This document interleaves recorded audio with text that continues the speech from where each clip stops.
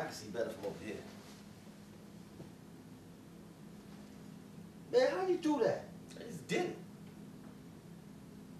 Well, show me how to do it. Alright, I'll show you how to do it. Let's get into it.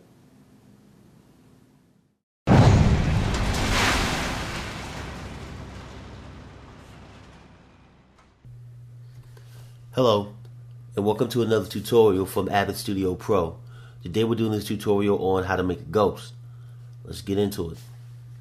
First thing you're going to need is you're going to need to record a clip. I'm going to pull this down into the timeline.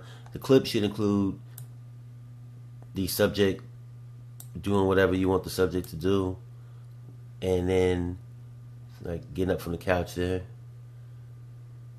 and then you also need a clip, and I'm going to split this clip right here to get it ready.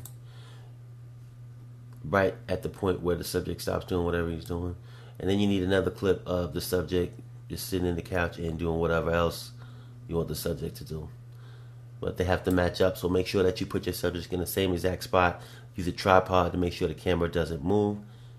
And I made sure that the subject sat in the same spot in the couch both times. And also made his hands and arms the same way. Then you want to take the second clip and bring it underneath the first one, because the first clip is actually the one that's going to be the ghost clip. So for the clip that's going to be the ghost, I'm going to double click it. I'm going to go to Keyers and Studio Chroma key. Only thing I'm going to do on here is change the transparency to whatever I want. In this one I want it on 85. I'm going to hit enter. And if I show the tracks below on here, you'll then see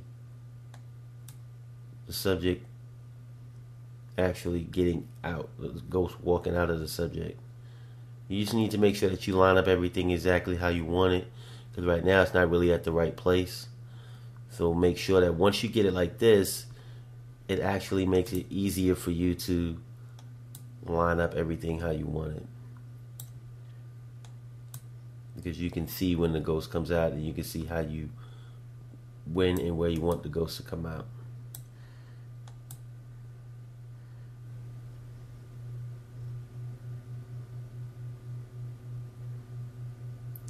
So this would be a good one here, because the subject's just sitting there when the ghost comes out. So that's just about perfect.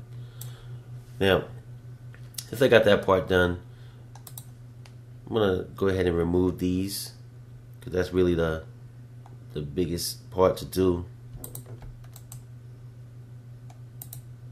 But I'm going to go back to a position where I have everything all set up. So you'll notice that on these two top clips, the chroma key effect is in there. But I also went ahead and I split the clip on the top and the bottom track in this position. And on the top one, I also added in a radio blur. I didn't make any changes to the settings on that. I added in blur, didn't make any changes to the settings on that, and I added in a no light factory. Now what I did on this one is I actually used some keyframes, and if you go through here you'll see there's a little burst of light in the middle of the screen that I keyframe, and I kept it pretty low through all of these keyframes, just gradually bringing up the brightness on these. And I also made sure that the position of the light was over my subject, so I moved it to wherever I needed it to be.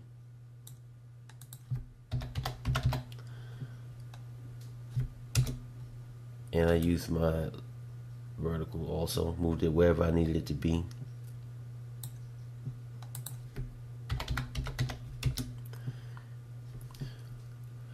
And then I changed the brightness through these keyframes.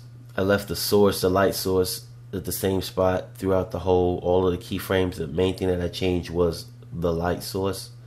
And you'll see that at the end, I made the light source really bright by 159. And then I made these keyframes close to each other so that it would quickly jump up to 300. And that makes it kind of burst out on the screen for you.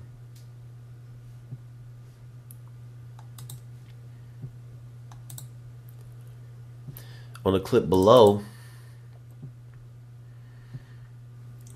I added the shine effect to this one. And that's the effect that you see that at the beginning where the light starts emanating from the middle of the subject. And I just used 2 keyframes on here really. On the first keyframe, once again I moved the X and the Y positions where I needed them at, so that the light came from the subject, and you can't see it moving right now because another thing I did besides moving the light source where I needed to move it. Now let's do this first. Let me change my opacity back up so you can actually see how the light source changes when you move it. So I want to put it to where I already know I needed it to be.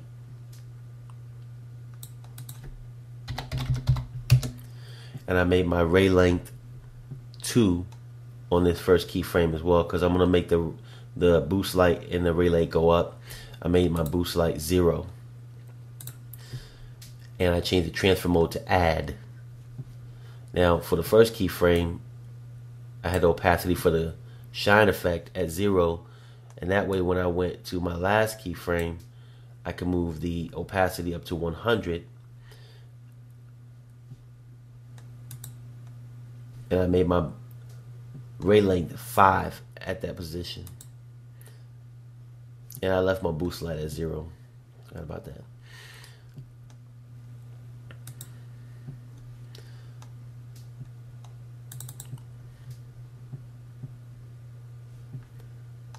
And that's it. All I did on the last clip on the top was added the blur effect to this one, as you can see, and just to let you know where these effects are at. You got your blur effect here under camera. You got your radial blur under camera as well.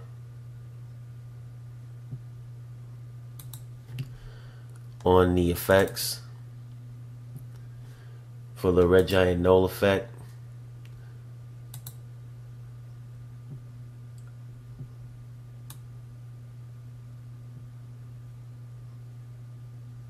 I use the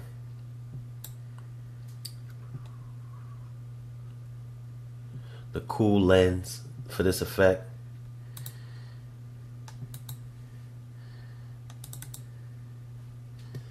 And on the shine effect, the default I used was the HD shimmer electric.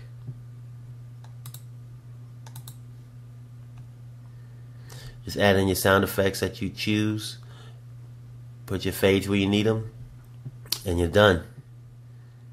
That's it. How to make a ghost in Avid Studio. Thanks for watching. We'll see you again soon.